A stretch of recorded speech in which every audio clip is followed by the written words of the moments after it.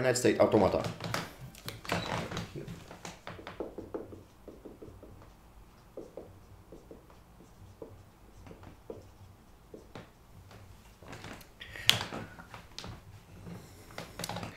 So what is it, how to use it?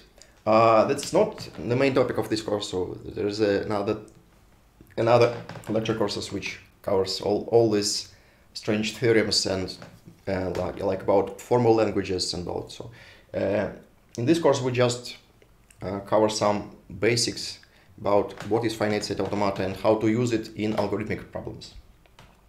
So finite state automata is basically a graph which contains some states. So it's a graph, so each state is basically a vertex of a graph. Something like that. One state is a starting state, so one state is marked as a starting state. So that's the starting state of the automaton. And there are transitions, so from each state there are transitions to other state, and each transition is marked with some letter. A, let's say A here and B here, and let's say here and something like that.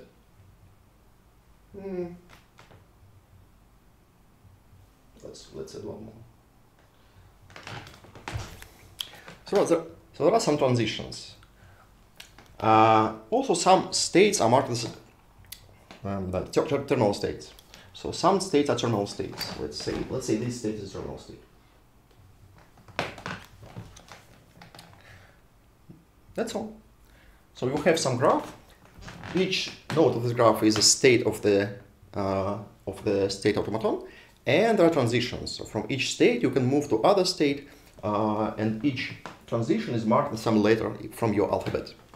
Let's say again, we have some fixed number of letters in the alphabet, so the number of letters is always some constant. In this example, for example, we have only 2 letters, we have A and B. Usually that's quite enough. Let's go. So, So how to use finite state automaton? It's works pretty simple. So you're given some string. For example, let's say something like this. So given some string, and when you give this state to automaton, it makes very simple operations. So it starts in the starting state, so you start here, and then each time you take a next letter from your string and move to the next state using the transition which marked this letter. So for example, from here you have letter A, so you move here. So now you're staying here. Now from here you have letter A, so you move here. Now you have letter B, so you move here. Then you have another B, so you move back here. And finally you have letter A, so you move to the next state. So if in the end you stand in the terminal state, it means that this automaton accepts this string. So we say this string is accepted by this automaton if you follow the transitions marked with these letters, and in the end you end up in some terminal state. It's very simple.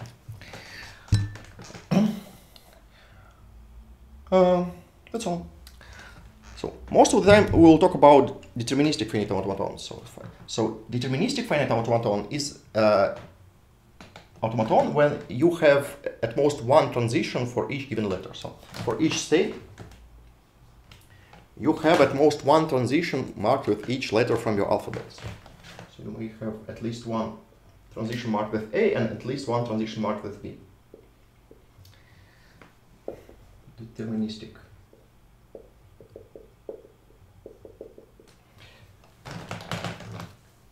Sometimes you have non-deterministic finite state automatons, automata, strange language. Okay, so sometimes you have non-deterministic automata. It's when you have several transitions marked with the same letter. They are quite powerful, but they are not that useful usually in the algorithms, because in the algorithms you kind of want to find what transition to follow. If you have several possible transitions, you need somehow to choose these transitions, and usually this is complicated. So in this lecture we'll mostly talk about deterministic finite automaton. But in practice, sometimes you need to build some non-deterministic automaton. And again, this is not the course about automata, so I'll just cover all the basics. Basically, what you can do is from any non-deterministic automaton, you can make the equivalent deterministic automaton, but the number of states in the deterministic automaton will be exponential. So if you have non-deterministic automaton, you can make the same deterministic automaton, but the number of states will be like 2 in the power of n, where n is the number of states in non-deterministic automaton. So all the problems with non-deterministic automaton usually are usually need exponential time to solve. So we will in this lecture we'll mostly need only deterministic automaton, and for deterministic automata there are many interesting algorithms, and we will discuss them today. Yeah. Let's go.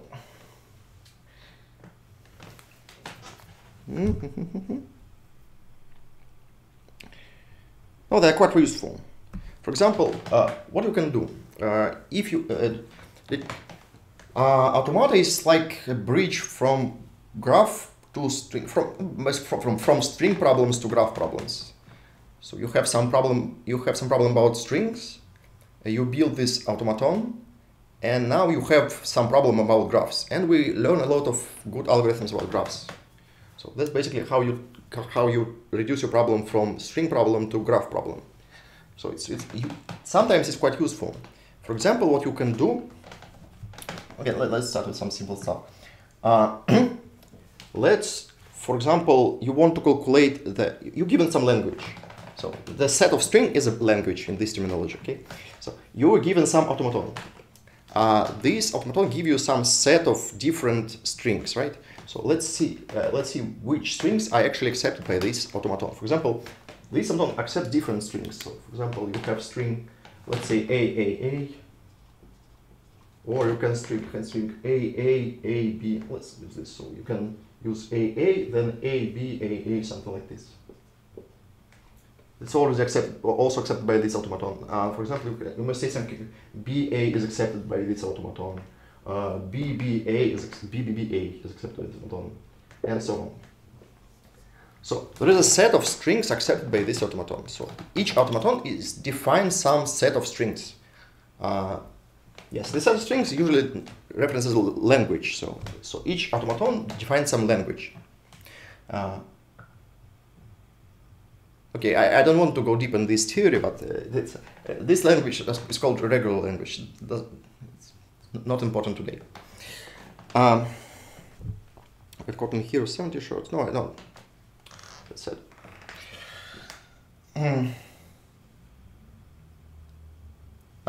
What you can do when you can define your language as an automaton, you can, for example, calculate the total number of strings of the given length. So imagine you have an automaton. It defines some set of strings, and you want to count the number of strings of length n. Strings of length n. So given some number n, and you want to find the total number of different strings accepted by this automaton. So you define your language as an automaton, and you want to find the number of different strings of length n in your language. How can you do it? You just move from the string problem to the graph problem. Each string accepted by automaton is just a path. Yeah. So each string is a path from starting state to some terminal states. So to one of the terminal states. Yeah. So you just need to calculate. So it is equal to number of paths from S to one of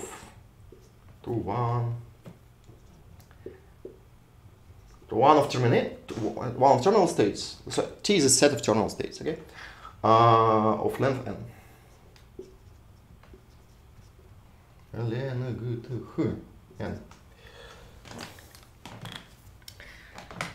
so now just make some graph problem. So for the given graph, you need to calculate the number of paths of the given length. You can do it using dynamic programming. Like similar like in Bellman-Ford algorithm we discussed. You just calculate the dynamic programming like d vk is number of paths to vertex v of length k. Yeah. So we make the same dynamic programming like in Bellman-Ford algorithm, and then use this dynamic programming to calculate the number of strings in this language. So that's usually how these two problems are connected. So you have some string problems, so you're given some, usually this language can be defined as regular expression or something like that. So you have some language defined by some, I don't know, some constraints of your problem. And you can define this language as some automaton. So you find a way how to build automaton which describes your language. Yeah. So after this, you can simply calculate the number of paths in this graph. And when you calculate number of paths, each path corresponds to some string. So when you calculate number of paths, you calculate number of strings. Something like that.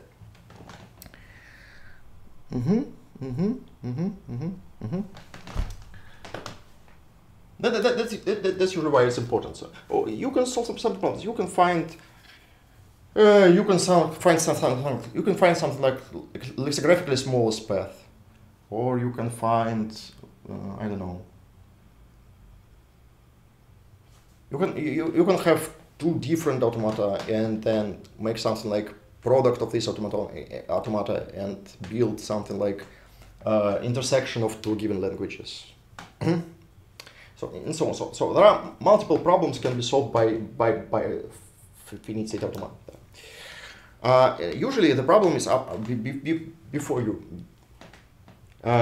you apply one of these techniques. The main problem is how to construct this automaton. So you're given some definition of your language, and you want from this definition go to the automaton. That's usually the main trick in all these problems. After you build this automaton, everything else is usually simple. So you just make some dynamic programming, make some graph algorithm, and so on, and you solve the problem. Okay. Nice. So what I want to discuss today is how to apply the algorithms from the previous lecture to build the optimal automata. Go. So what we will try to do now, we will try to build the automaton which accepts all the strings which contain given string s as a substring. So given string s, and we want to build automaton which accepts strings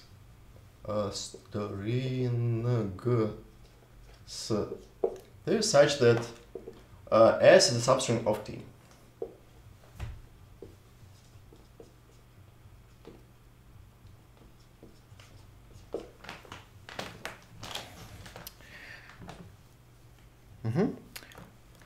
That's what I want to build. So you are given some string. And in previous lecture we discussed how to find the substring in a given text. What I want to do now is to construct the automaton which accepts only texts which contain the given string. Again, this basically the same problem we discussed last time, but now we'll try not only define the algorithm just to find if the given string constraint, but we'll build the automaton which solves the same problem. And that's interesting because, again, after you build this automaton, you can apply some dynamic programming to this automaton. So you can, for example, calculate the total number of all different texts which contain the given string and so on. So again, automaton is a very simple way to define the given language. So if you can define your language automaton, then you can solve multiple problems by dynamic programming and stuff.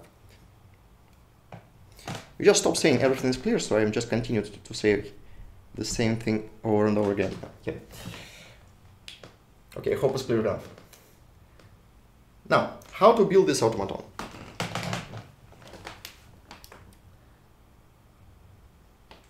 Any ideas? No, yeah, let's have some string. Let's have some string. Let's say A, B, B, A, B, something like that. It's too boring. Let's see. Let's add one more A here. Yeah, good enough. So let's have substring. We want to build automaton which accepts every text which have this substring. Well, let's try to do it. So how to start? No, basically, if the t equal to s, then this string should be accepted by the automaton. So at least our automaton should contain a path, like from starting state. Let's have this. This is starting state. So at least we need to have this path in our automaton from starting state to the terminal state. So let's build this path. A, B, B, A, B, A. Okay, at least we need this path, right? Again, string s must be accepted by this automaton by definition. So in the automaton we need at least to have this path. Now let's add other transitions to this automaton. So what other transitions should we do? So before we add other transitions, let's think about what these states are corresponds for. So each of these states corresponds to something interesting. So for example, if you're standing here, so if you are standing here, what does it mean? It means that you read your text.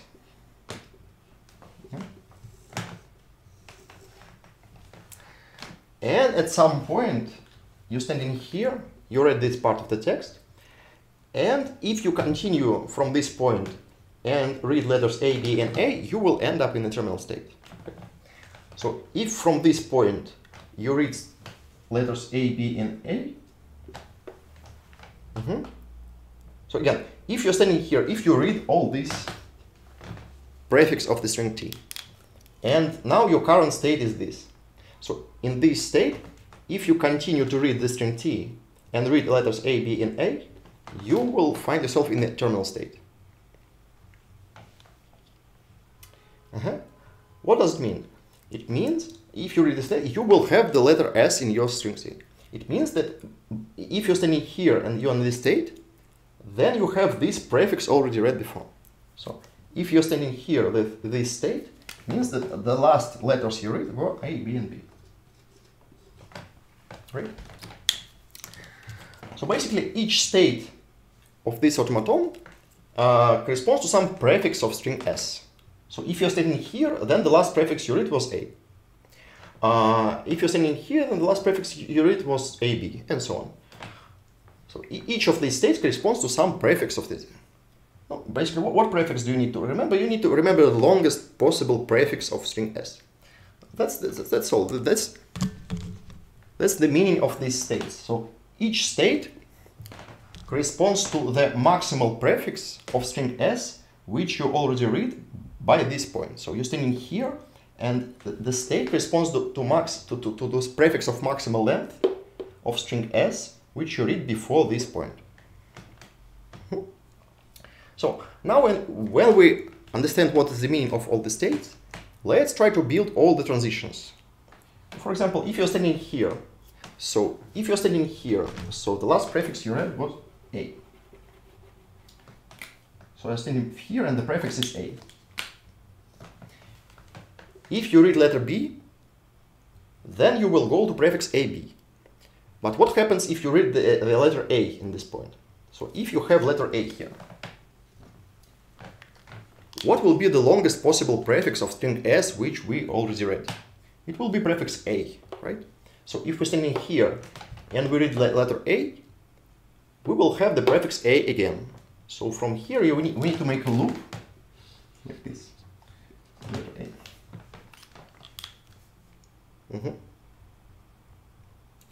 And so on. Now we do the same for all other states. if we're standing here and we read the letter A, so if we read the letter B, we go here. If we read the letter A, again, we have AB, and then read letter A. What is the maximal possible prefix of string S? No, BA is not a prefix of S. A is a prefix of S. So if we're standing here and we read letter A, we need to move to state 1, like here.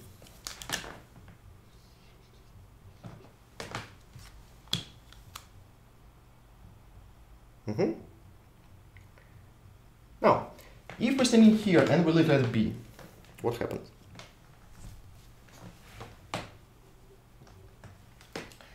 So we're standing here, so we have letter A, B, B.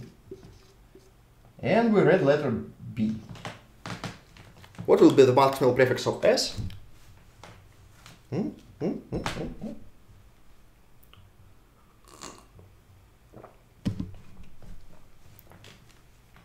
just giving you some time. Yes. If we read letter B, then no prefix of S is here. So BBB is not prefix, BB is not prefix, P is not prefix. So we go to the substring. So this is the empty prefix. Yeah, empty prefix corresponds to this state. So if we're standing here and read letter B, we just go here. And so on. So from here, if we read letter A, we have ABB, AA. Longest prefix is A, so we go here. From here, if we read B, so we have A, B, B, A, B, and B. So longest prefix is ABB, so we go here.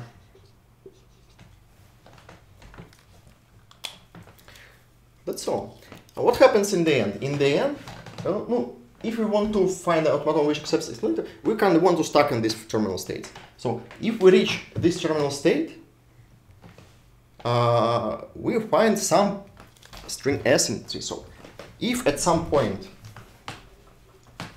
we reach this terminal state in the middle of this string T, so it means that we are standing here and here is a string S. Yeah? No, if you want to solve this problem, then we kind of want to stuck in this terminal state. Yeah. So if we at some point go to terminal states, we want to stuck in this terminal states forever. And it's done very easily. We just make a loop in this terminal state by both A and B. And this simple trick will just force you to stuck in this terminal states forever. So if at some point you have string S here, then you will go to these terminal states, and then in the rest of this string, you will just stuck in these terminal states.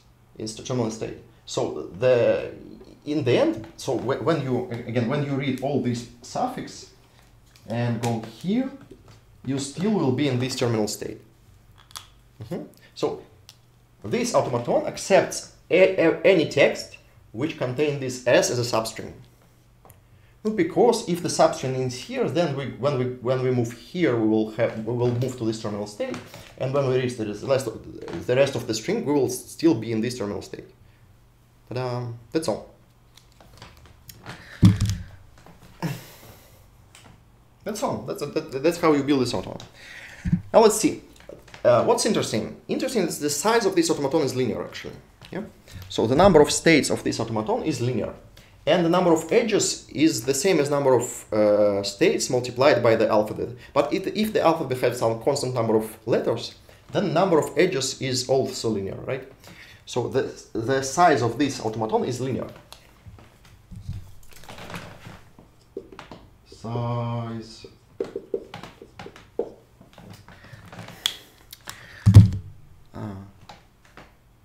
If size of something is linear, it's usually a good thing to think about how to construct it faster. If you construct it just like we did here, so we try every string, try to add every character, and then try to all the suffixes, check if this suffix is a prefix, and so on.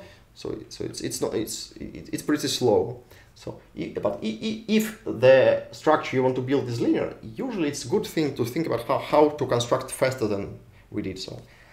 In this case, we can construct this automaton in linear time. That's interesting. So let's try to build this automaton in linear time.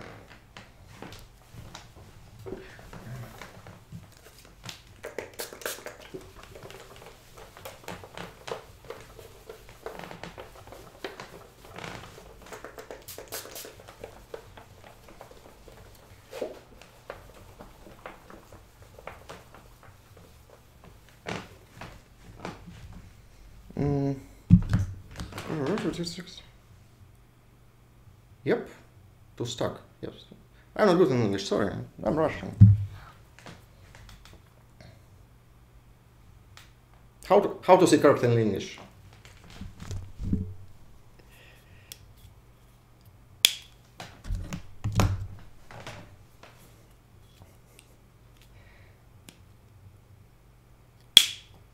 I don't know. I don't know. I learned English from Hollywood movies, so maybe some of my terminology is not that classic.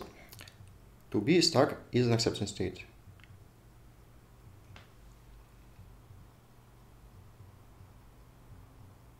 Ah, to be stuck is fine, but to stuck is okay. Got it. Thank you.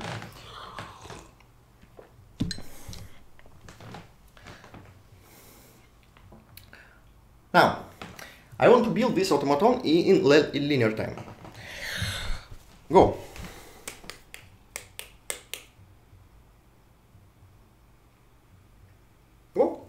So, again, we start by building this path. So we're just building a path with transitions corresponding to letters of the string S.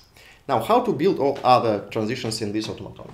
Well, let's see. So if we're standing in some state here,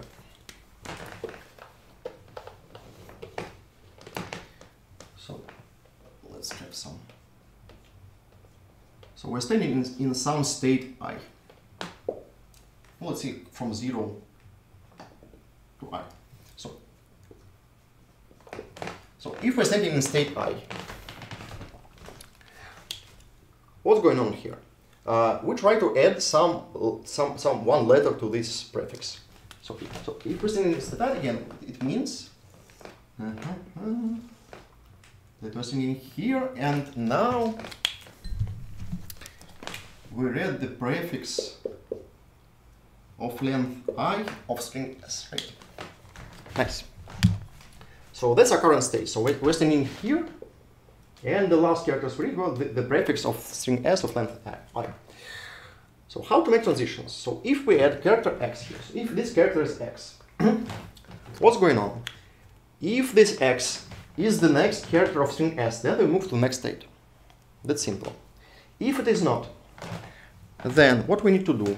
We need to find some string here, which is a prefix of string S. And we need to find the longest such string. So we need to find the longest string, which is a suffix of this prefix plus character X, and it is a prefix of string S. Again, we do it like we did in previous lecture. So this last character must be X, and this string is some suffix of this string and some prefix of S. So we'll do the same thing like in previous lecture. We'll try to find the longest suffix of this prefix. Again, this is a prefix of S. Yeah? So we need to find the longest suffix of this prefix, so we can add letter X and still have some prefix of S. Okay. Let's try to do it. So let's build the prefix function from Knut-Morris-Pratt algorithm, like in previous lecture. And now let's do the following. So we'll iterate for all I, let's say from 0 to n minus 1. So let's iterate for all possible states. Let's iterate for all letters for C in alphabet. It's pseudocode, okay? So we iterate over all states except the last state, and over all characters from the alphabet. And now we make a transition. So how to find this transition? So let's say the length of this prefix is k. So we need to find the longest suffix of this string of length I, which is a prefix of string s, and which have character x here. So we do it like in previous lecture, like in Knut-Morris path algorithm. We say that the k is the length of this string. We start from I, and now just decrease this length until we find the prefix which have letter x after this prefix. So while, again, this is just copy from the Knut-Morris path algorithm. While k is at least 0 and the character on position k is not x, we move to the next prefix. Again, this array p is from the Knut-Morris path algorithm.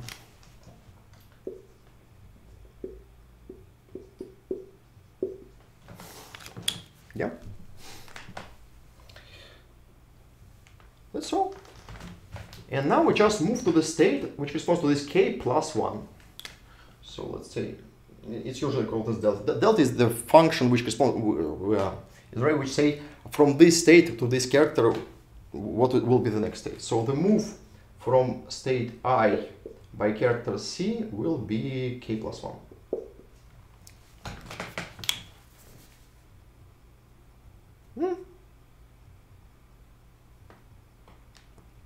Is it good enough? What do you think? Now first, is it clear that this algorithm is actually correct? Again, let's prove this algorithm is correct. So we're standing in some state. So our state corresponds to some prefix of string s. We want to find the longest suffix of this prefix, yes, with this k, such that this prefix can be extended with this letter x. So we iterate all suffixes, which are also the prefixes, yeah, and find the first one which have letter x here. If we find this letter x, we add this letter x, so the length will be k plus 1. And this basically the same reasoning like in the Knut-Morris path algorithm. So this algorithm is definitely correct. What will be the time complexity?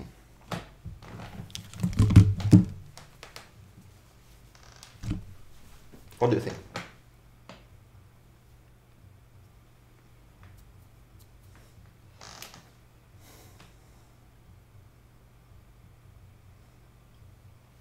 Again, here we have two loops. Yeah? So here we have n iterations, here we have sigma iterations. Let's say that the sigma is a constant, so here we have some constant. Yeah. What about this while? The most interesting thing about this, all this algorithm is actually this while loop. So everything else is basically linear except this while loop. So what about this while loop? What do you think?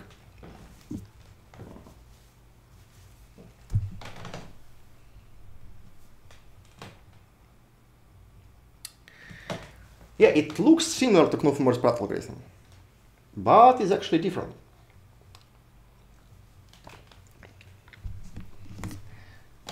If you try to apply the same reasoning from the Knut-Morris path algorithm, you will have a problem. Because in Knut-Morris path algorithm, each time we start from, so this k is the position from the previous iteration of Knut-Morris path algorithm. Yeah? So in Knut-Morris path algorithm, we make this iteration, make this k plus 1, and then we start from the position k plus 1 here. But here we don't start from position k plus 1, here we start from position I. So each time we start from the position I. And it may be so that if you start from position I, you may each time have a lot of number of iterations of this loop. Because you start from this position, go to the beginning. Now start from the next position, again go to the beginning, and so on. So you can easily build a test when the time complexity is not linear. Is it clear how to build this test? Well, let's try. So, how to build a bad test for this algorithm? We need to build such a string s, so the number of iterations of this loop is big. So we want to every prefix have a lot of suffixes which are also prefixes of the string. Yeah. So we want this sequence of string will be as long as possible. How to build such string? again, I want to build a string so that for each prefix, every its suffix is also a prefix. So I want all these strings to be equal to the corresponding prefixes. How to build such string? Yeah, right. Yeah, right. Don't scream. Don't scream. That's right. Yes, you just build a string of the same letter. So if you have string A, like this. So if you build a string like this, then each time you do the following. So you're standing in some states here. So if you're standing in this state, then this is your current state. Yeah. So this string of 5 A's, and now you have letter B. So this is your current state. Yeah.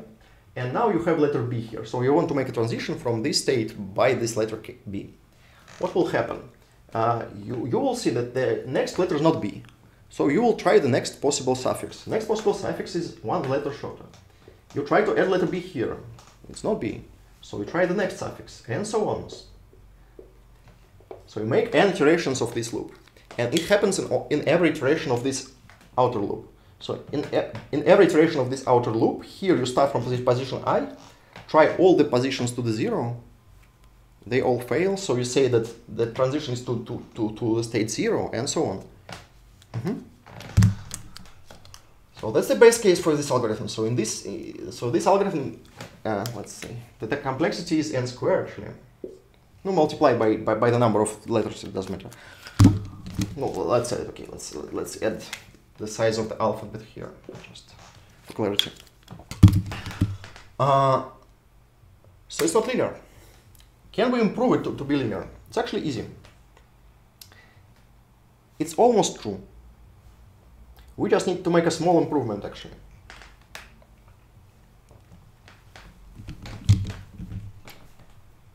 Yes, the solution is very simple. We need to reuse the previously calculated transitions. So let's see what's going on here. Again, let's move here. So we have this current state. We try to add letter B.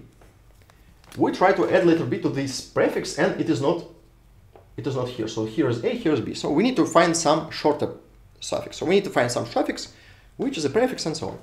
So we try the longest one. Try this. So for this prefix, we need to find the shorter, so the longest is prefix, which can be extended with letter B. But we already calculated it. When we calculated the transition from this state, we already know this longest suffix, because we already calculated when we calculate the same thing for this state. So let's just reuse it. So here, yeah, let's just fix this. Let's fix this. Yeah.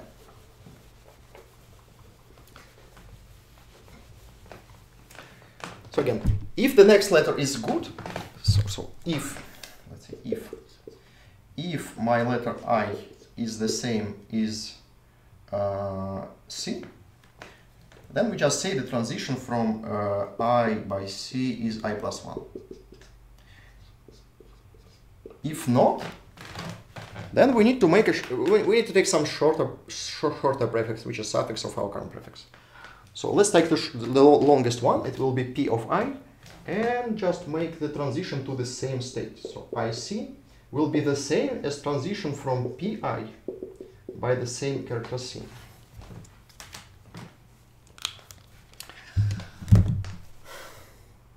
That's all. Now it's definitely linear. Yeah. Since we don't have this while. Yeah. And that's a linear time solution.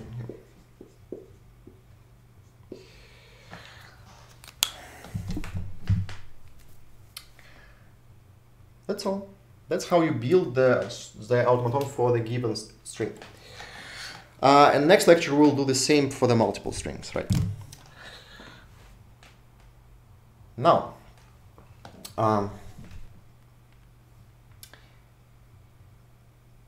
let's improve it just a little bit. Just again, it will be useful in the next lecture. What I want to do, I want to improve it just a little bit. So before you run this algorithm, you need to calculate this prefix function. Yeah. So you run Knuth-Morris-Pratt algorithm to calculate this prefix function. You can avoid this. You can calculate this prefix function right inside this loop. So what we'll do, we will just, so again, that's the perfectly normal solution. You can do it like this. You run KMP algorithm and then run this algorithm. It will work perfectly fine. But you actually don't need this KMP step. You can calculate this prefix function right inside this for loop. You can do it like this. Here. Yeah.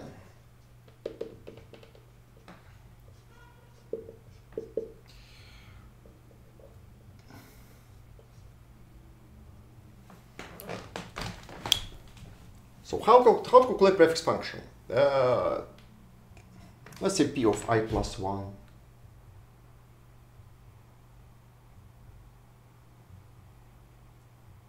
Let's keep p of I plus 1.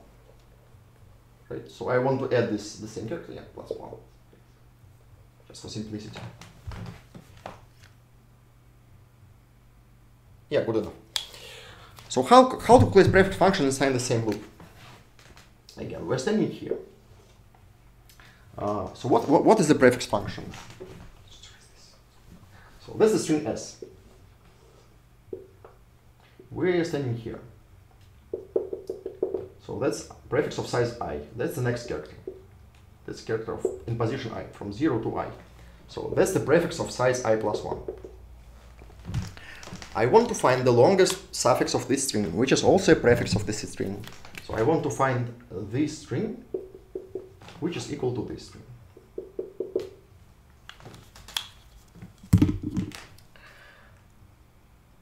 My claim is it's very easy. We already calculated it.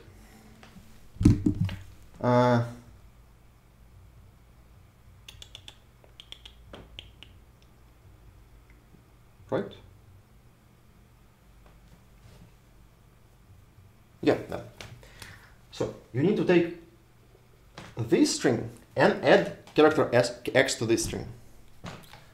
So now you need to take some prefix, which is also a suffix of the prefix of size I minus 1. I actually, yeah. So you need to say, so you need to take this string. This string is prefix and suffix of the prefix of size I, and add this character x to this position. So the length of this string will be p of I, and now we just need to add x to this string of size p of I. And this is just a transition in our automaton. We already calculated it. So it just be the transition from state p of I by the character in this position is s of I.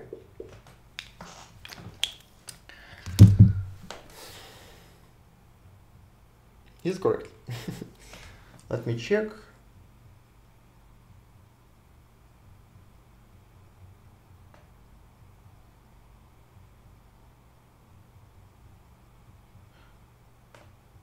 It's almost almost correct. Yeah.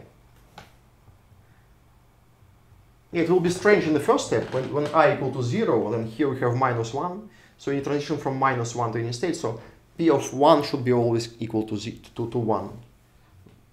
Yeah, you can do it if I is greater than 0. So in the first step you will have something strange, yeah, because p of 0 equal to minus 1. Yeah, so in the first step of this loop you will have something strange. You can redefine just transition from minus 1 by any character to 0, but up to you.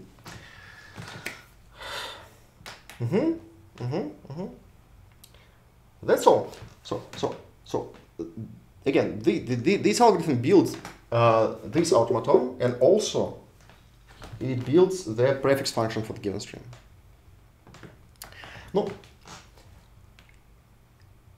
actually, KMP algorithm is a little bit more powerful because it doesn't have this factor of size of the alphabet.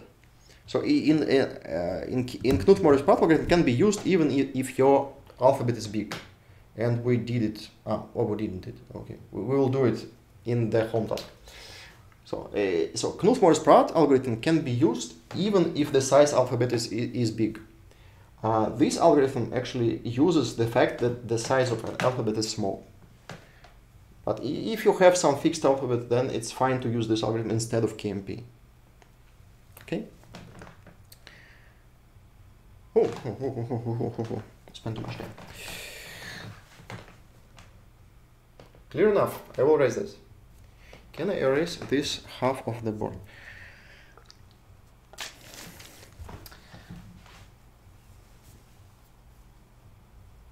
Cool. So the next thing, what's the advantage? Again, what is the advantage? When you build this, the automaton, you can calculate something. So again, if you just need to find the substring, you just use KMP and it's fine. But if you have some more complicated problem, for example, you need to calculate the number of strings which have this S as a substrings, then you can build an automaton and then use this automaton to solve your problem, to make some dynamic program, to use some graph algorithms and stuff.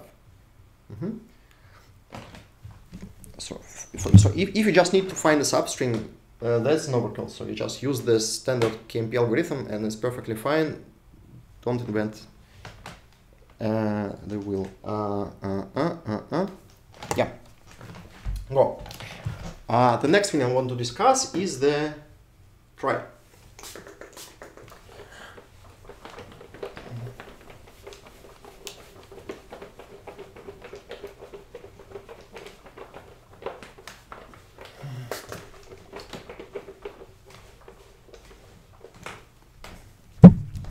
Let's solve the following problem. So let's try to build the automaton which accepts just a given fixed number of strings. So you're given some fixed set of strings. So you have this set, let's say A, B, B, A, and something like A, B, A, and something like B, A. I'm just starting to sort them graphically, and B, B. So you're given some set of strings, S, and you want to build an automaton which accepts only this set of strings. Well, usually the automaton for the fixed set is pretty simple.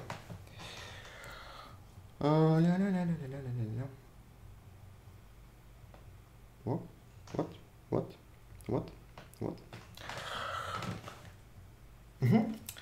So I want to build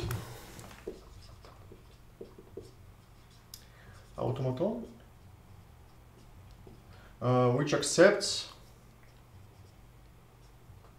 only strings from this set.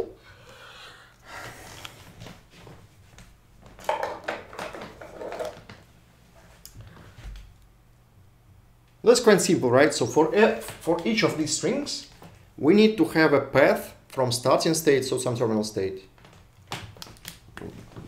Let's build this path. So let's start from the first string. So we have the first string. Let's build a path from starting state. So this will be the starting state. So we need a path which have letters A, and B, and ends in terminal state. So we need to have this path. Let's build this path. Now let's take the next string. We need to have a path from starting state to some terminal state which corresponds to this string. So let's try to add this path. So we start from A, so we try A, then we need string A, go here, then we need letter B, so let's use letter B, and then we need A and A.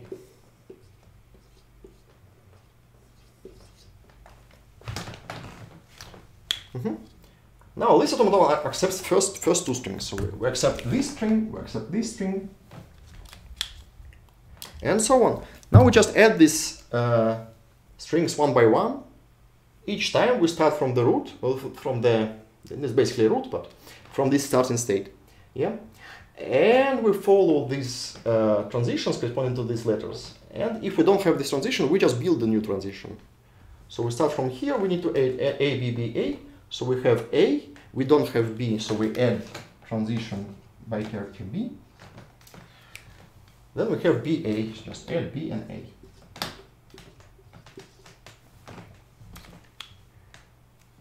and so on. Each time you have a new string, you just start from the starting state and add these transitions.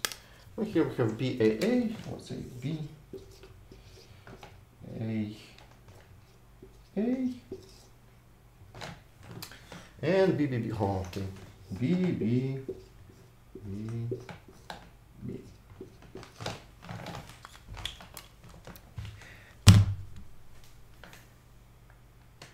Yes, if you have no transition, you just make a new node and make a transition to this new node. Okay.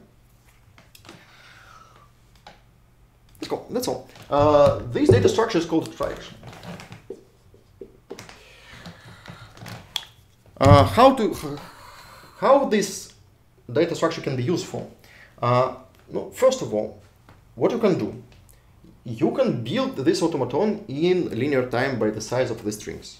So if the total size of your strings is n, then this automaton will be built in linear time. So the time to build this automaton is just the sum of sizes of all these strings. Yeah.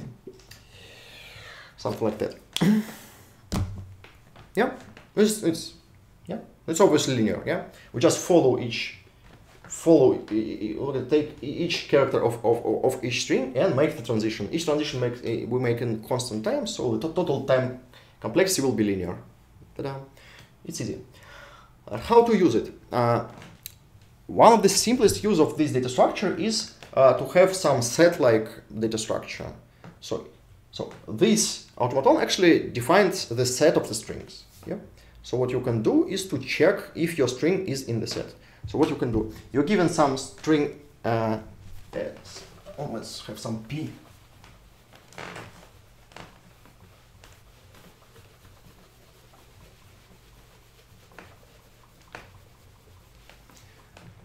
So you can answer questions, for example, you're given some string P.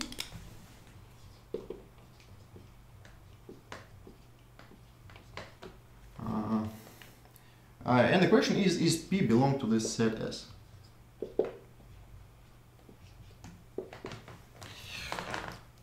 You can answer this question very easily. You just, again, you use this automaton, you take these characters of your string P, start from the starting state, follow this path. If you end in the terminal state, then your string P is in this set. That's one of the easiest use of this data structure. Or you can make something like map like the data structure. So you can make map from string to something.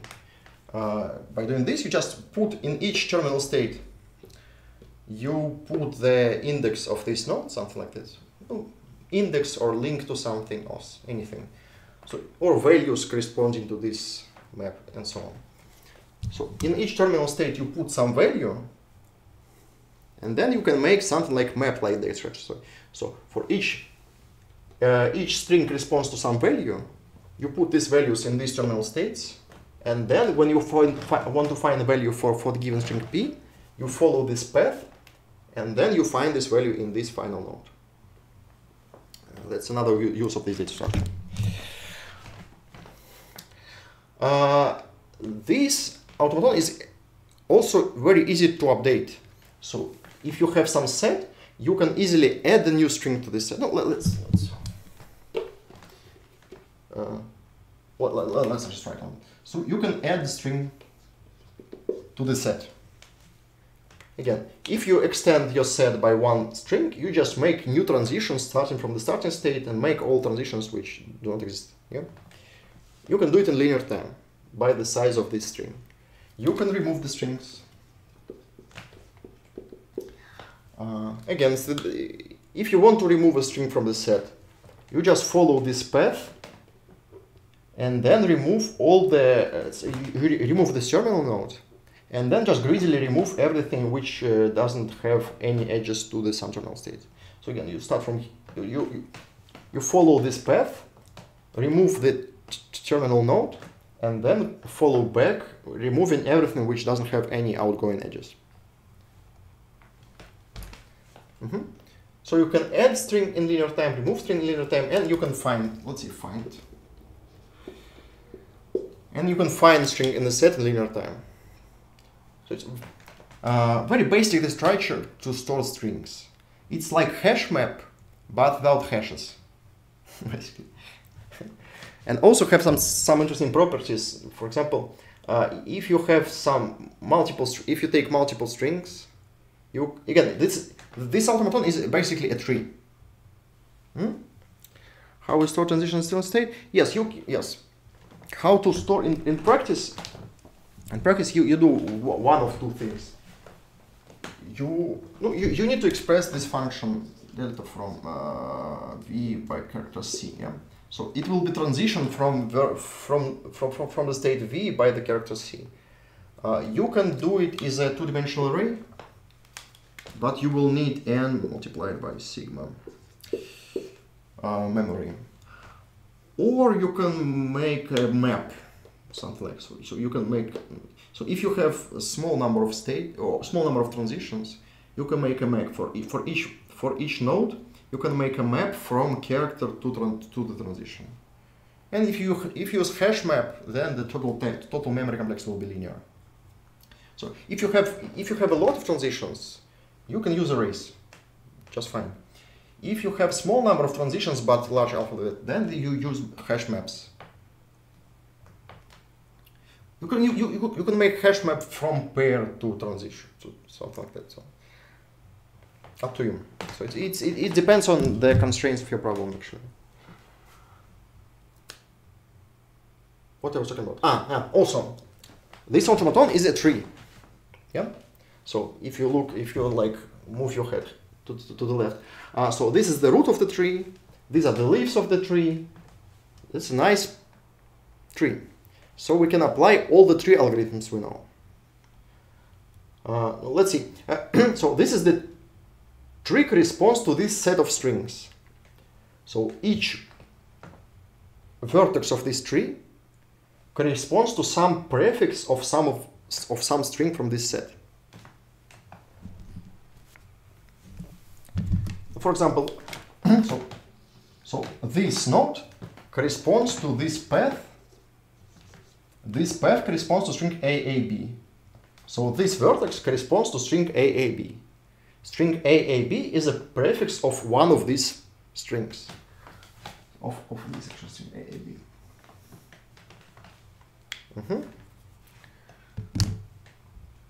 So this automaton is not only representation of the set of strings, but it's also representation of all possible prefixes of these strings. So if you want to calculate something among all possible prefixes of the given set of strings, that's how you explain it. That's how you represent your strings. So you take your strings, build this tree, and now each vertex of each of this tree will be some prefix of some of these strings. And then you can apply all the tree algorithms we discussed in the previous semester. You can even apply some linked trees to this. You don't want to, but you can. Okay?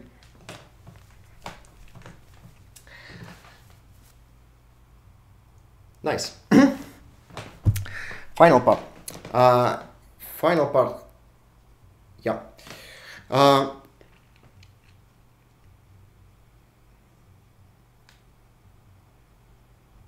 Yeah, that's fine. So the final thing I want to discuss is is the algorithm which we used to analyze the finite state automata. It will be we'll discuss two algorithms. We'll discuss algorithm how to sorry. So what you can do with the finite state automata, you can minimize the automata, and you can check the equality. Yeah, of two automata or given automata. First and third. So there is no unique way to express your given language as an automata. So there may be several different automata which corresponds to the same set of strings, right?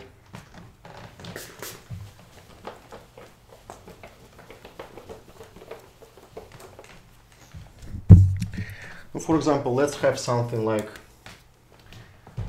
let's try to repeat. So we have A and we have A here. Let's have B here. this. Let's do something like that. A and B and also B. And here we have, no, I want here. No, B is not.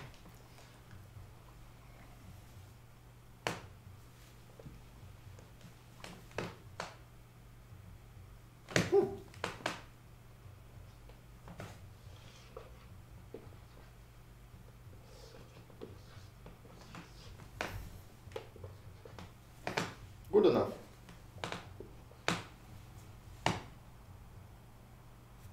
Yeah, I think it's good enough.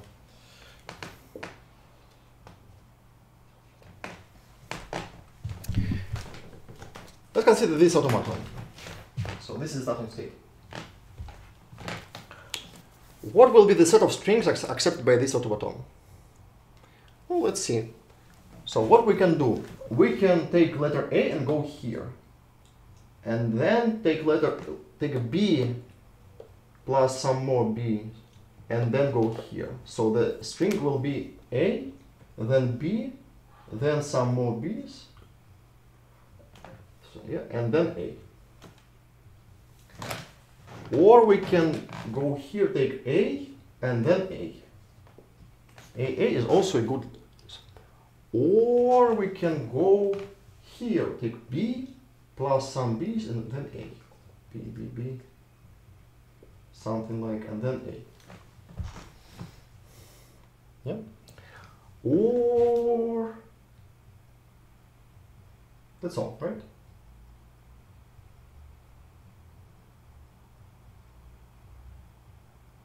Yeah.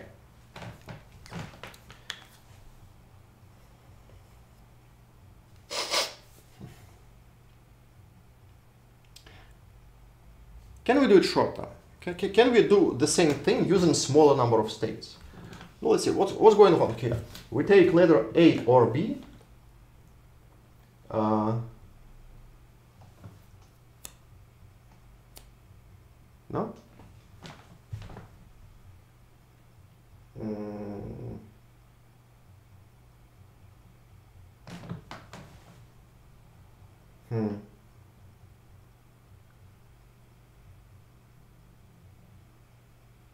Oh, my bad. I believe this is the minimal possible automaton for this task. I want to do this. I want to do this.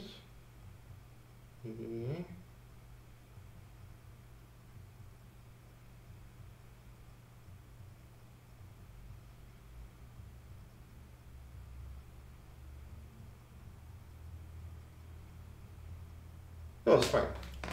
It should work fine. So, what happens? We take A or B. Yeah. Then we take some number of B's. And then we have A. So, actually, the language we want to express is A or B. I just make a regular expression. Then some number of B's. And then A, right? Yeah. So we have A or A and then multiple B's then A. Or we have B and multiple B's in there. Yeah.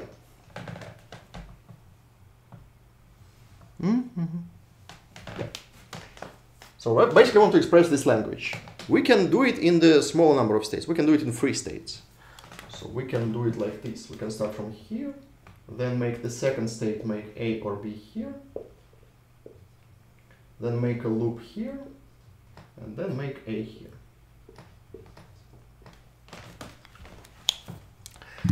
So this automaton defines the same language as this automaton, but contains smaller number of states. What I want to do is, for given automaton, find the smallest representation of the same language. So I want to build this automaton with the smallest possible number of states, such that it accepts the same set of strings. Yeah. That's the problem of minimization of the given automaton. Okay.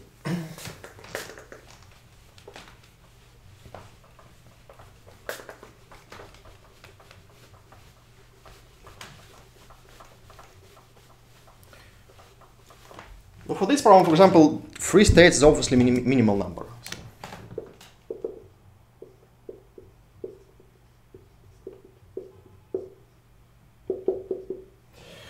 For this problem, 3 states is a minimal possible number of states, right? No, because you cannot do it in 2 states. In 2 states, you cannot express this language. Interesting part.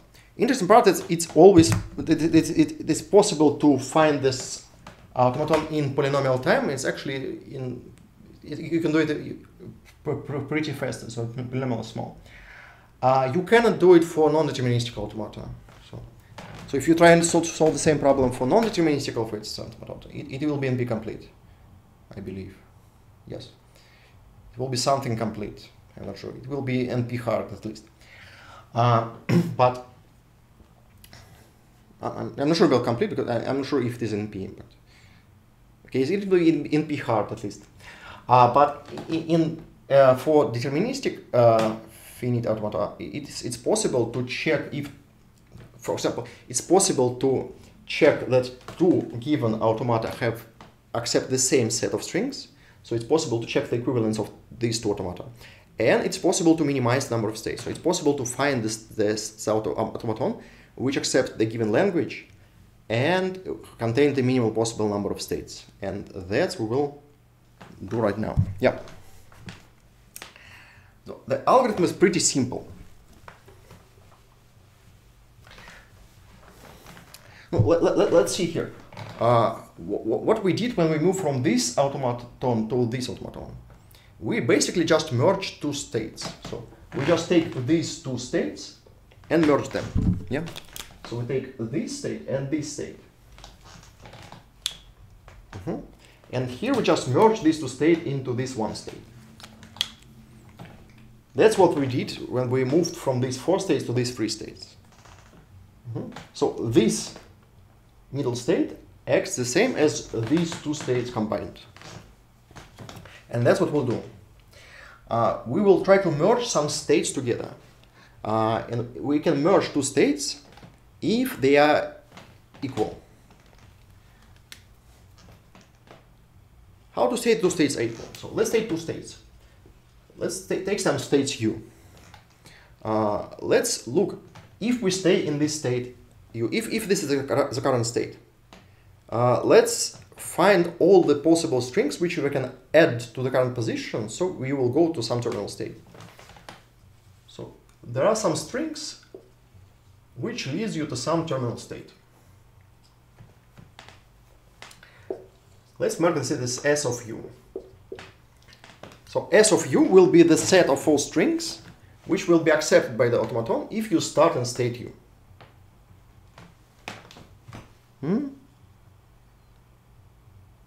Yeah.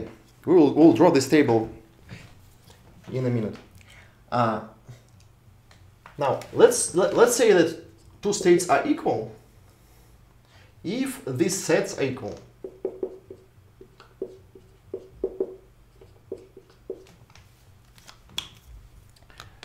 So if for 2 given states the set of all possible strings we can add to this position to go to some terminal vertex, to some terminal state, is the same, we say that these 2 states are actually equal. No, and here you can easily see that these 2 states are actually equal. From here, if you want to go here, you can take string A, or you take string B something A. Yeah? And from here, you take string B something A, it is the same.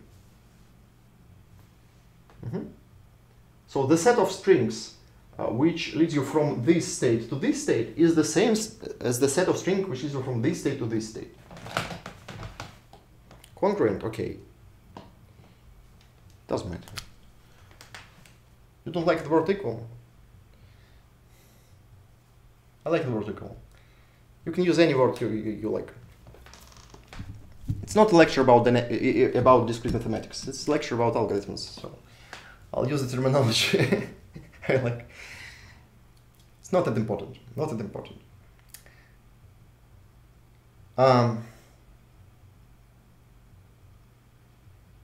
Nice.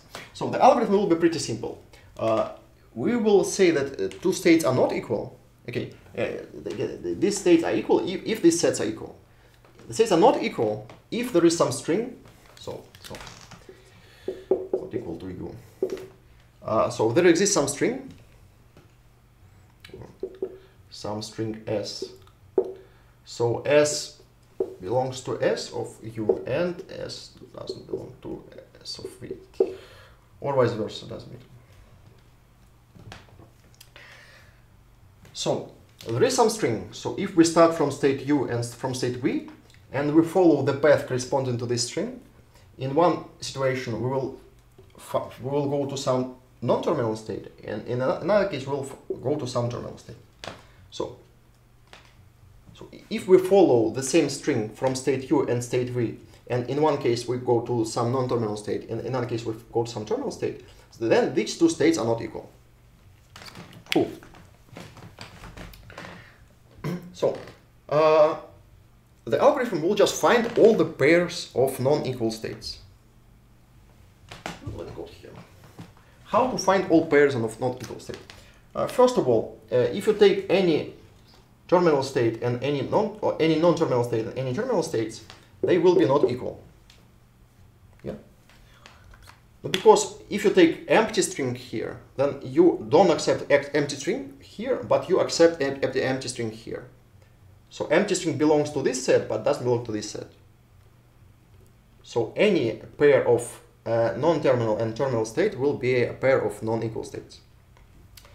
Now, if you have some pair of non-equal states, if u not equal to v, and you have some ingoing edge here by the same character c, so you have the same character c here and c here, then these two states will also be non-equal. Why is it so? Because for these two strings you have this string s. So in one case you go to non-terminal node, in other case you go to some terminal node. Yeah. So you just add this character c to this string, and you have the string which is different for these two states. So if you go from this state using c plus s, you go to non-terminal states. If you go from here, you take c plus s and go to terminal state. So these two states are also not equal. That's the full plan. So we will start by taking all the pairs of non-terminal and terminal state, and then we will apply this procedure until we find all possible pairs of non-equal states. That's the whole plan. That's the whole plan.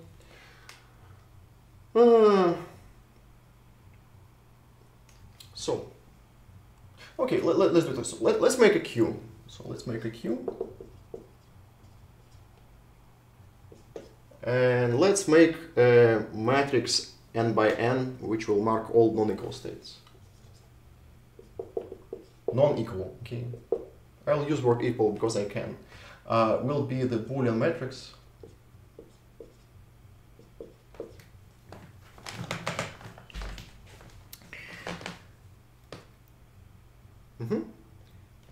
Now, let's just mark all possible pairs of non-terminal and terminal states. So we'll iterate for all u in terminal states, for all v non-terminal states, like this, doesn't matter.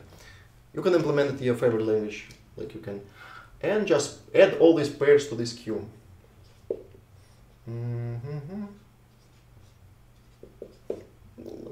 Let's do it in both operations. So let's add and vu and mark them in this array.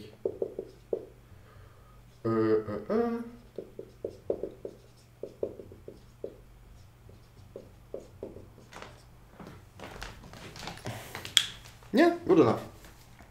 So I just marked all possible pairs of non-terminal and terminal state. Now I will just apply this operation. So I will take some pair of non-equal states, add some character here, and mark these states are not equal. So while not q empty, So while I have something in the queue, I will take this pair in the queue.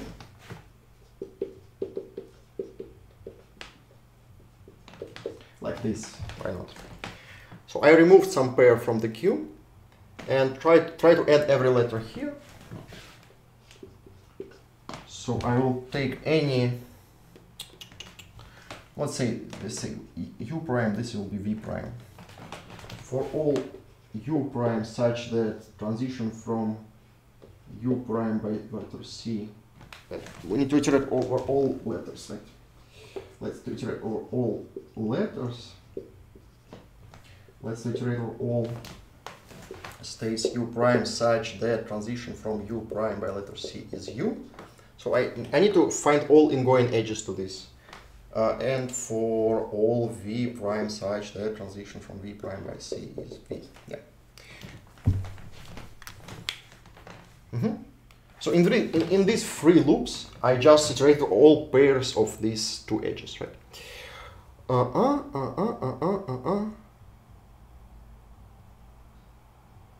Right? That's all. And now we have a pair of non-equal states. So if they are not marked yet,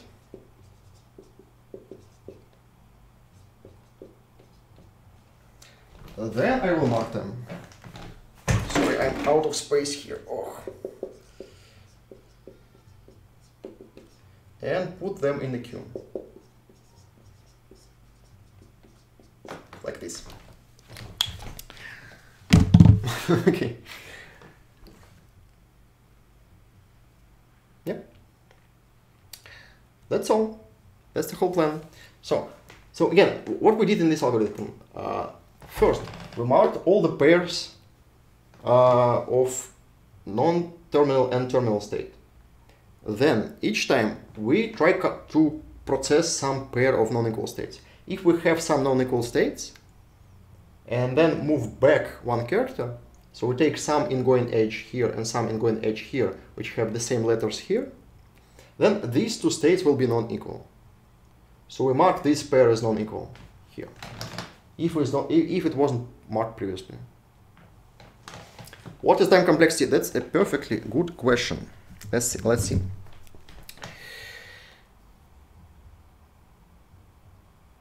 Let's see. It looks scary because here we have three loops. Yeah. So we have three loops here and one more loop here. So we have four loops. But it's actually not that scary. So let's see what's going on here. In this outer loop, I will pick each pair only once.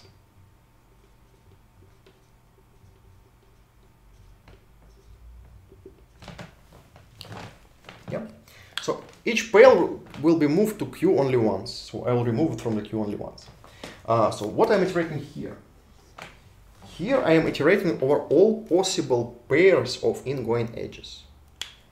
So for each pair of nodes, I will find all the pairs of ingoing edges which have the same characters here. Yeah.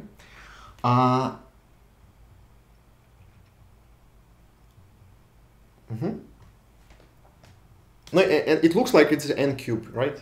So well, right now it actually looks like n power 4 because I have n square pairs here and may have n square pairs here. So yeah. You may think it's n power 4, but it's actually n square. Why it's n square? Because here, what I'm doing, I'm iterating all possible pairs. So in total, I will, if you take any two edges which contain the same, so let's take some edge with letter C and another edge with letter C. Let's take any two transitions with the same letter. I claim that I will iterate this pair of transitions exactly once, not more than once. So each pair of transitions will be iterated here at most once. Because to iterate this pair of transitions, you need to iterate over this pair of nodes and then iterate over this pair of nodes. So each pair of transitions,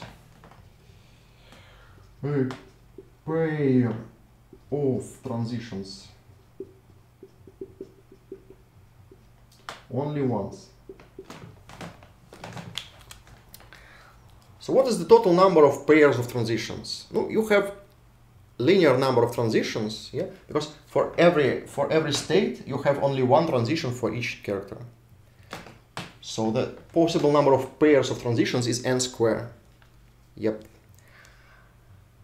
And you just take the sum of all these by the number of words. So the total time complexity will be something like n squared multiplied by the alphabet. Alphabet squared? No, alphabet is not squared. Yeah. No, we just, for each character, the sum will be n squared. So we just take the sum for all characters, will be n squared.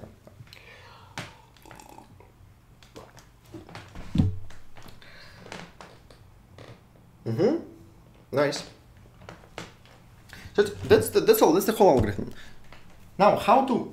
Let's prove a little bit. Let's prove why it actually works. Why we will mark all the non-equivalent states.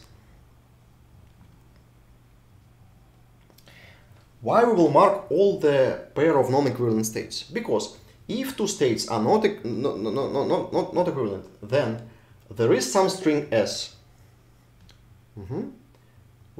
Let's find the shortest possible string s. So for any pair, there is some shortest possible string s. Let's take this string. Then for the next two states, there will be a string one character shorter. Yeah. So if for these two strings can be distinguished by this okay, so if we can doesn't matter. So if for these two strings can be separated by the string s, yeah? So you take this smallest string which acts differently here and here, and so for these two states we will have a shorter string, and so on. So again, what will happen? In the first iteration, we'll mark all states which have this string of length 0. Each next step, we will have the string of one more character, and so on. So for each pair of characters, there exists some string. So at some point, we will find this string, because each time we will find the next. We go from strings of size n to strings of same size n plus 1, and so on. So if two states are not equal, then we will find that they are not equal after some number of iterations. Whew. I want to talk about Hopcroft algorithm, but I'm not sure if I have enough time today.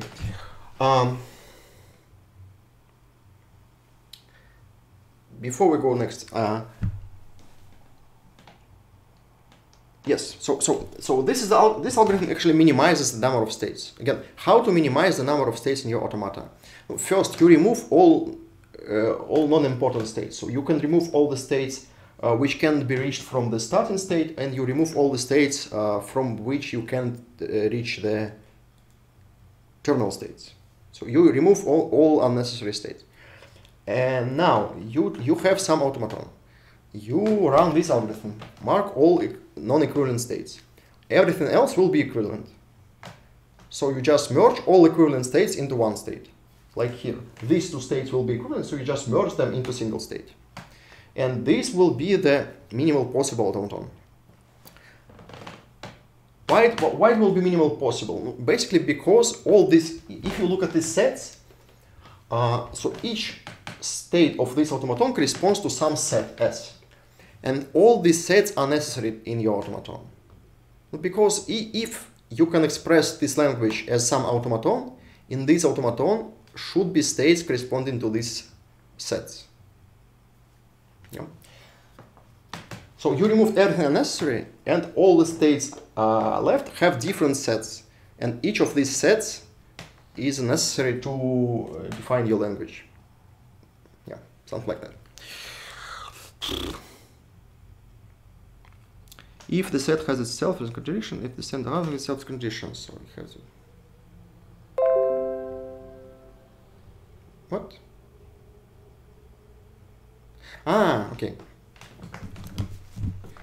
You just now.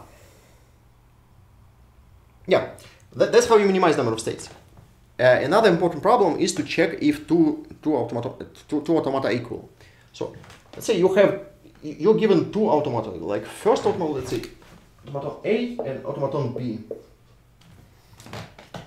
and you want some algorithm which checks that two given automata have this corresponds to the same language. So you want to say the set of strings is the same for these two automata.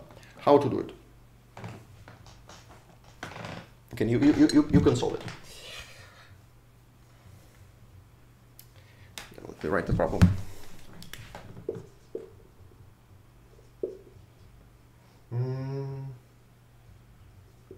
Define the same language.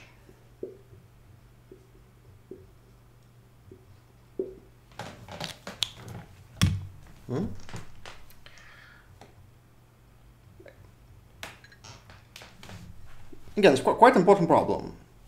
You're given two languages. So the language is an infinite number of strings. So you want to check that two infinite sets are the same. That's complicated, but if this set can be defined as a state automaton, it can be solved. So you're given two automata, and you need to check if they're equal or not. Reduce and see, that's one of the solutions. Yeah, that's possible.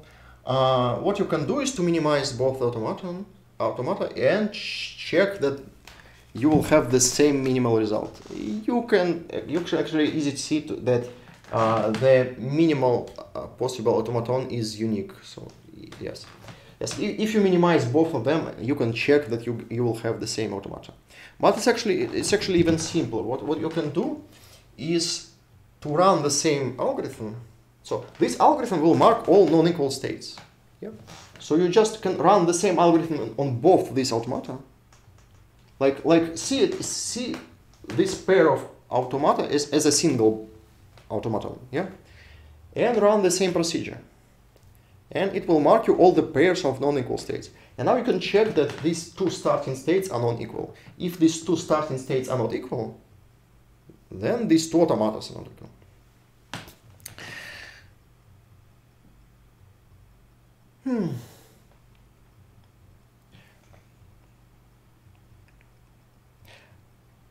I want to talk about Hopcroft algorithm. I'm not sure if maybe a little bit.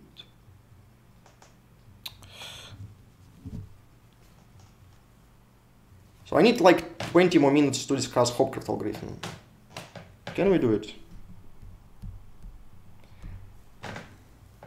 So Hopcroft algorithm does the same thing, but faster. So you can minimize the number of states in finite state automata in n log n time. So that's nice algorithm, but it works in n squared time. You can do the same in n log n time. Okay, let's do it. So what will I try to do? I will try to do the same thing, but faster. Yeah, it's called the Hopcroft algorithm.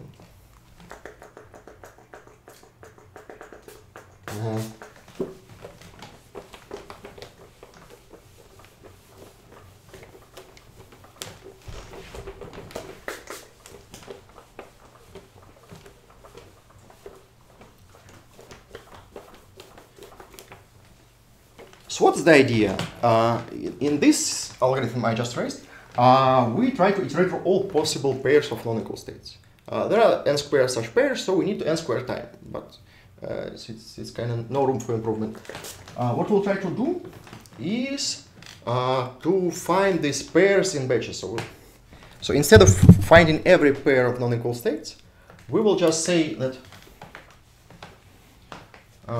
we will split all sets of states into some groups of non-equal states. And then we will split these groups into some smaller groups and so on. Let me show.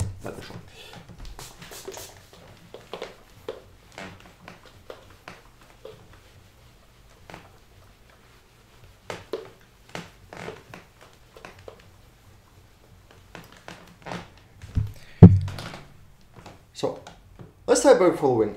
We have a set of terminal states and set of non-terminal states. So This will be a set of all possible states. We can split it into halves. We can say we have terminal states and non-terminal states.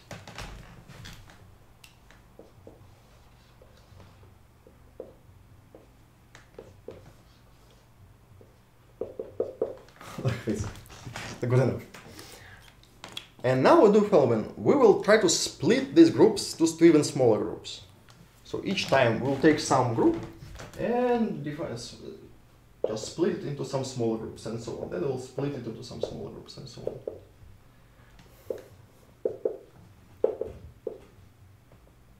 And so on. So in the end we'll have some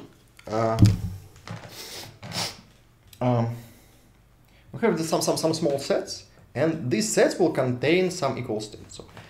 So if two states belong to the same set, they will be equal. If they belong to different states, to different sets, they are not equal. And the basic operation is like this. So basic operation. Let's take some set A.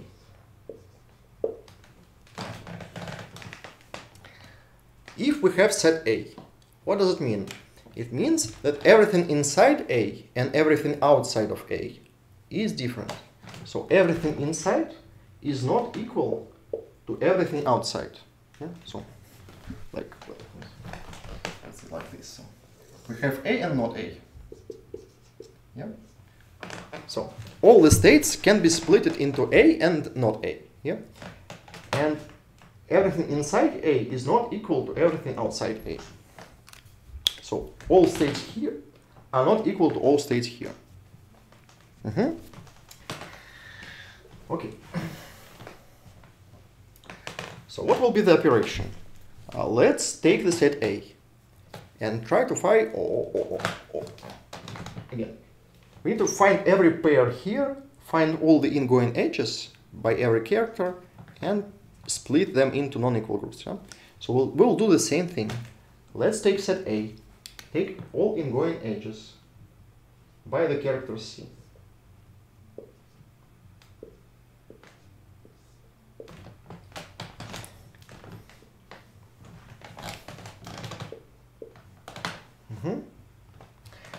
So for some states, if we follow the character C, we will go to set A. For some other states, we will go to something outside of set A. Now, since A is not equal to not A, then all these states must be not equal to all these states. So these states are not equal to these states.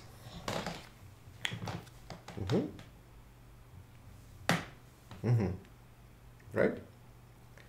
So what we'll do, we'll see if these characters belong to some sets. So maybe you have some set B, like this, B.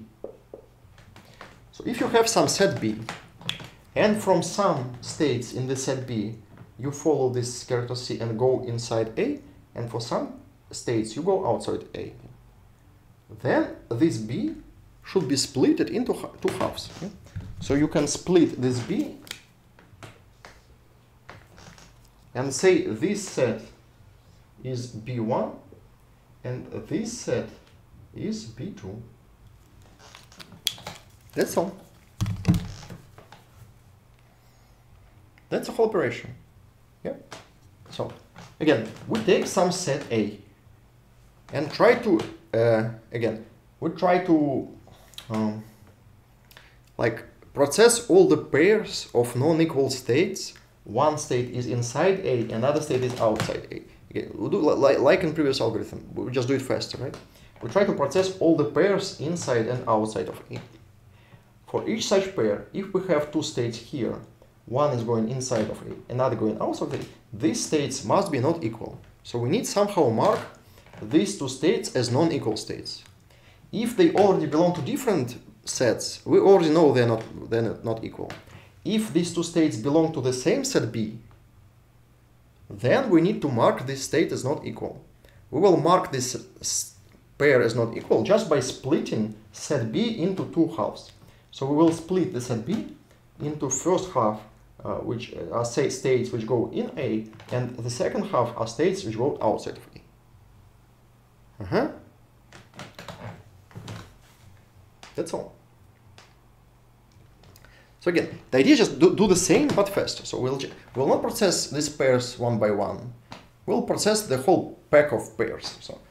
So each time we want to have all pairs, one state inside, one state outside, find all the consequences here, and for every pair which we know are not equal, we will mark them not equal and just splitting the sets into two halves.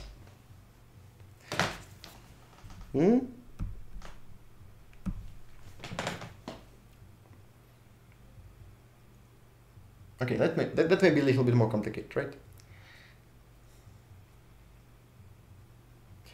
Again, what we did in previous algorithm, we take some pair of states V and U, and we know they're not equal, and we just process this pair. Yeah. So we take some character C, take two ingoing edge, and mark this. These two states are not equal as well. Here we do the same thing. We just process these pairs not one by one, but in a group. So we take the group of pairs. One state is inside this set, another state is outside of this set, and try to process all these pairs. And if in some set B we have some pair of states, so one state going here, another state going here, then these two states must be marked as non-equal. And they mark this pair as non-equal, not just by marking them in this big table n by n, but just by splitting this set. So if two states belong to different sets, they are not equal. So if they now belong to the same set B, we need to split this set. So we just split this set. So these states go in here, or these states go in here.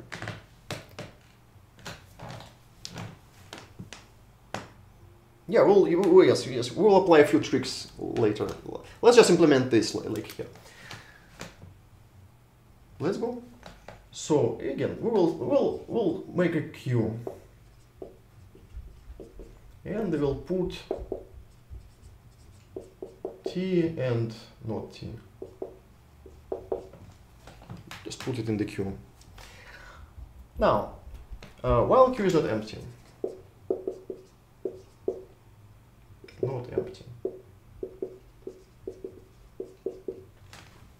we'll remove some set from the queue.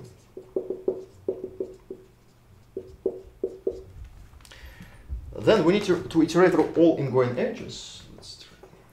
For C in C, so let's write for characters.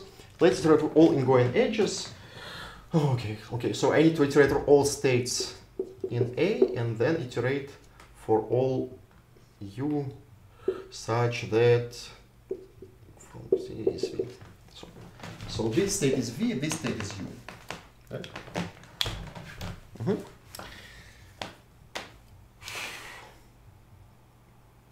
It looks scary. I just wrote 3 loops, but it's actually not. That's not scary. Here I just iterate through all ingoing edges. It looks scary, but actually not. So I iterate through all states inside this set A, and then follow each ingoing edge here. Yeah.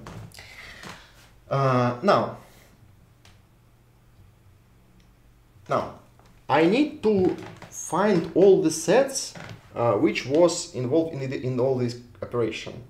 So let's make some set, I don't know, Z. So let's add the set empty set. Let's add set of node U.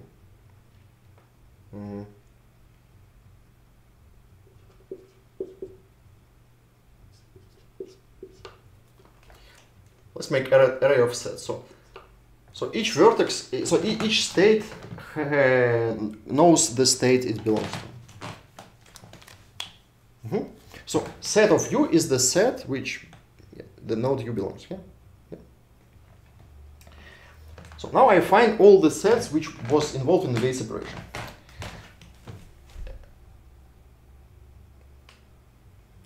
Yes, I need to. I also need to know the list of these nodes. Okay, let's add the list of these nodes. Let's say L of. Oh.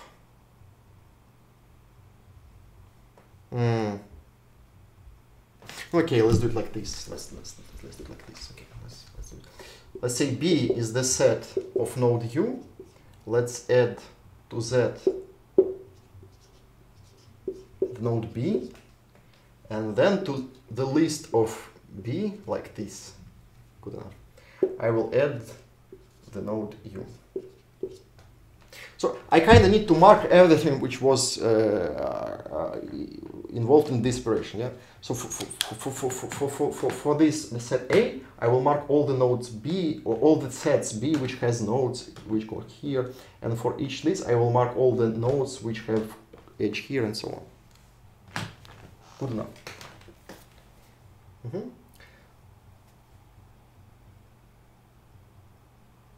Nice.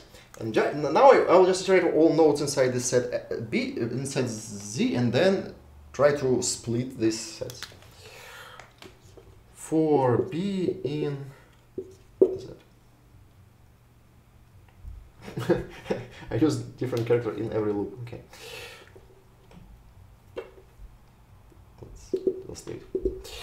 Okay. Now I will iterate all sets in Z. Let's take set B. Let's see if we need to split the set B. So let's say B1 equal to L of B, B2 equal to everything else.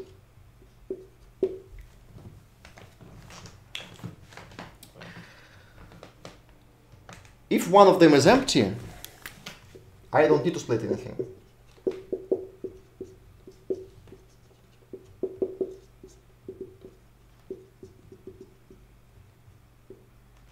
Right?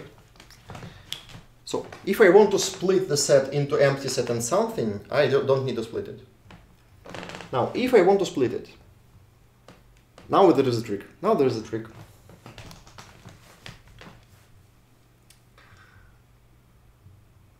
There are two cases. So if set B is already in Q,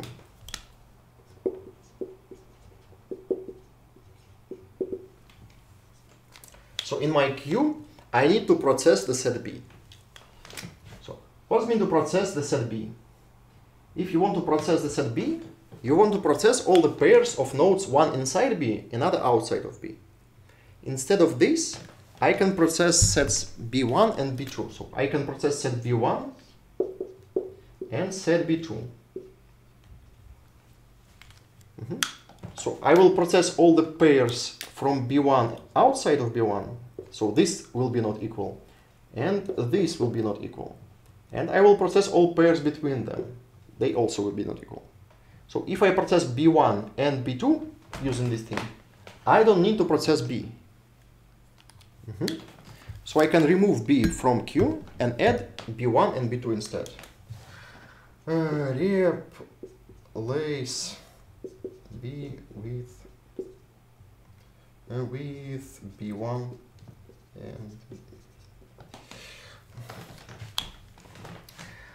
you also need to update this set array, but you can do it.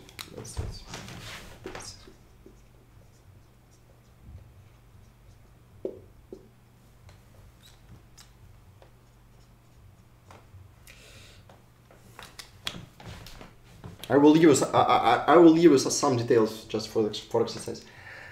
Now, so if B is in the queue, then we need to process the set B. But instead of processing set B, we can process B1 and B2. It will make the same result. Yeah?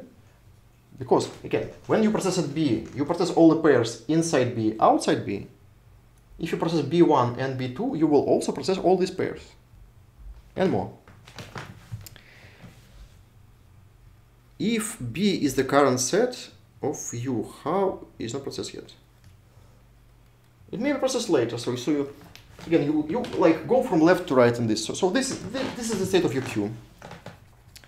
This state of your queue. You process this, so this set is A. And the next state is in the queue. So you process this first set, and then you find this set should be splitted. Again, so it's working like here. So at every point of time, your states will be split into some states. And you have this state. This is the current state. So you take the state from the queue, and this state B is still in the queue. So you first process state A, and now you need to split set B.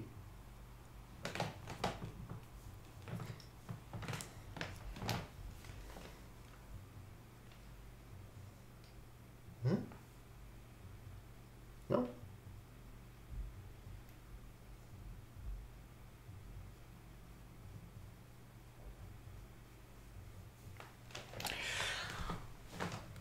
Now, if it is not in queue,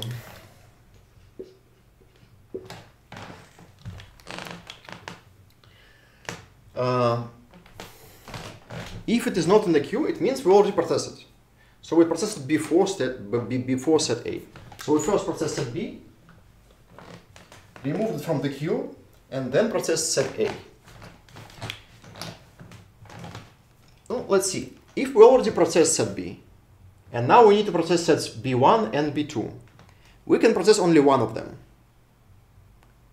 Yep. Because let's see. If you process set B, and for example set B1, then you will process all the pairs from here, and you will process all the pairs from here. So you don't need this set B2. So all the pairs of non-equal states will be already processed. So you know these states are not equal to these states, and these states are not equal to these states. So all these pairs of states are already processed. So you need only one of these two sets, B1 or B2. So let's take the minimal of them and put it in the queue.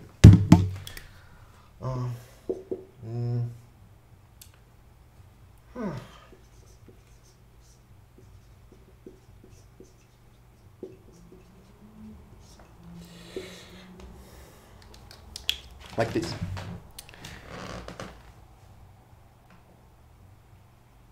That's why you have logarithm. Yeah. That's all. That's the whole algorithm. So again, the idea, pretty simple. We have the queue of sets. Each time we take some set from the queue and try to process it. Process means like this. We take all the ingoing edges, find if we need to split some another set. If we need to split some another set, we split it. How to split the set? If this set is in the queue, we just remove the set from the queue and put two other sets to the queue. If it is not in the queue, it means it was processed before. If it was processed before, then we don't need to process both these halves. We just need to process any of them. So let's take the minimal of them and put it back in the queue. That's all. That's the whole algorithm. So why is 10 log n time? Well, let's see what happens here. The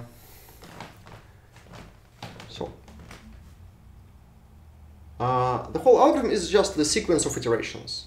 So first you have two sets. You have like T and not T. So you have this set and this set.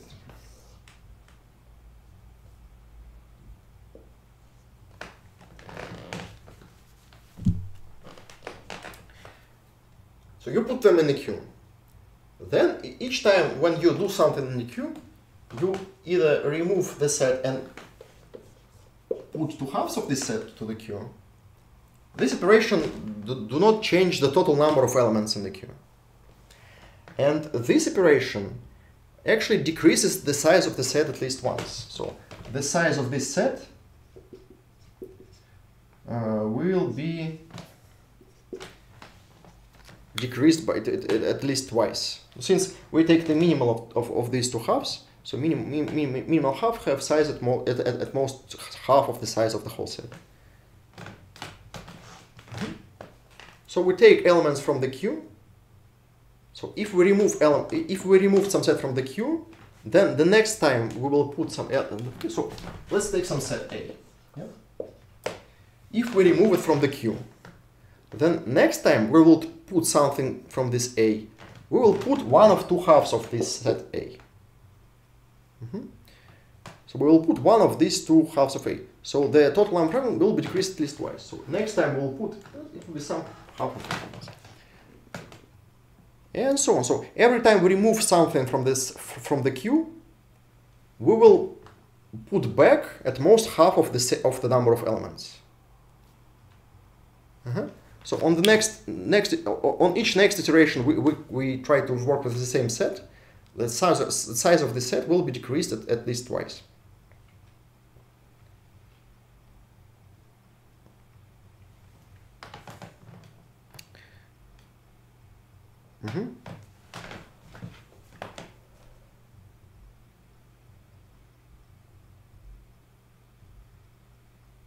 That's all. That's all. So what will be total time complexity? So initiation, when we try to do something in the set, we try to all ingoing edges. So the number of ingoing edges for all states is linear. Because the total number of edges in graph is linear. So basically what we do, we split all the sets into some groups. We put all these groups in the queue. Then we remove these sets one by one. And for each set, we iterate for all ingoing edges. So what happened? First, you have these two sets in the queue. Now you remove these sets one by one and put some other sets. Yeah? So you remove the first set from the queue and, for example, split the second set. So now you have like this. So you remove this and you have this one. Then you remove this and then you split this set, so you put one of the halves into set in the queue and so on. So on the next iteration, so you move this and, for example, split this. Yeah, then you split this and then you remove this and so on. So in the next iteration, you have some other sets in the queue. But each time, if you remove something, then the next set will be twice smaller than the previous set.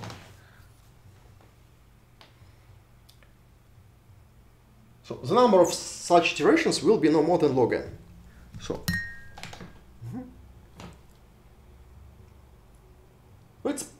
it's like breadth search, but not exactly. Not exactly. Yeah. So we start by taking all the sets, then we'll take smaller sets, one smaller, and so on. So the maximum number of iterations here will be log n. Something like, not exactly, but close enough. And in each iteration, we take all the sets from the queue. From each set, we look at all ingoing edges here. So here we look at all ingoing edges for each set, and set is just the split of all the states into non-intersecting. Yeah. So we have some disjoint sets, right? Basically, yeah. And so you iterate over all these disjoint sets. For each set, you iterate over all ingoing edges. So total number of ingoing edges is the same as total number of edges. So here you take the number of iterations here will be linear by sigma for each iteration.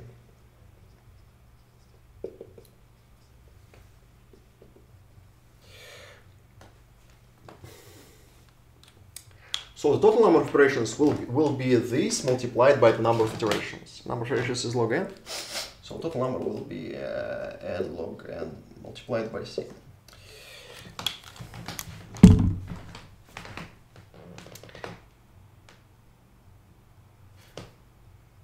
Okay, it was long. It was long lecture. Okay, hope it's good enough.